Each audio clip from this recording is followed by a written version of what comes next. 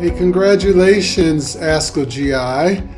I'm a gastroenterologist, but I love the intermixing with medical oncology and radiation oncology and surgical oncology at the ASCO GI meeting. I love the camaraderie that we see in San Francisco each year. It's the premier meeting that spans the spectrum from prevention to palliation that affects all of our patients. My favorite memory is most definitely having one of my trainee research fellows present on the podium several years back.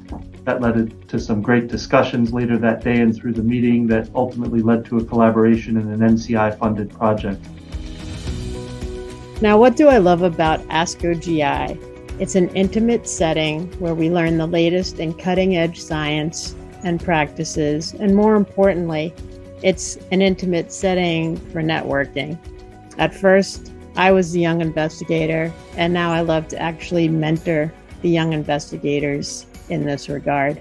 Thank you for all the great memories. I truly love ASCO GI.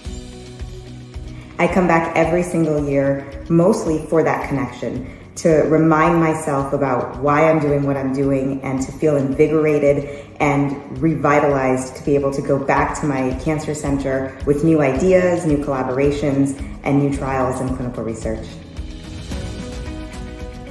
What I think is the most important for someone who's clinically active is you really develop a network of international partners that can mirror with you their experience, which of course differs in different parts of the world quite extensively.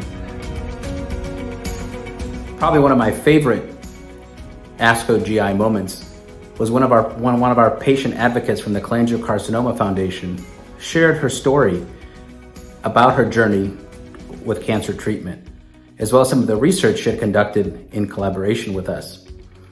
I recall looking around the cavernous meeting room in the San Francisco Convention Center, and there was not a dry eye in the audience. It reminded me of this is why we do what we do. Therefore, I'm looking forward to the ASCO GI Cancer Symposium 2023, where we'll be celebrating 20th anniversary year of the meeting. See you in San Francisco.